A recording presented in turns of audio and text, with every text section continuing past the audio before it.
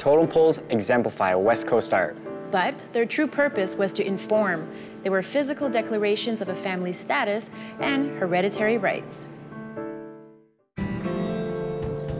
Totem poles are sculptures carved from cedar trees, which tell many stories.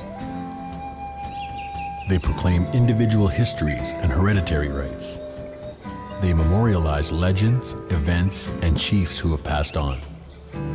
Early mortuary poles have grave boxes worked into the design that held the remains of the honored deceased.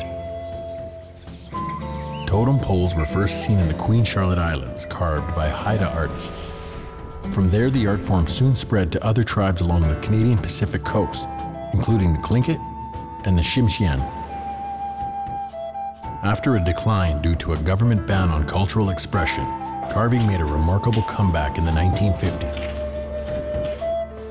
Haida poles are often distinguished by their use of the watchman, a small human wearing a conical rain hat and usually carved in groups of 2 or 3 at the top of a totem pole.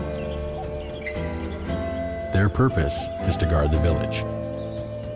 It is often said that the totem pole is read from top to bottom, with the most important figure at the top, but the true story lives with the carver. It was customary to let the poles deteriorate. They were soon replaced because a change in status almost always called for a new pole. And they spoke volumes.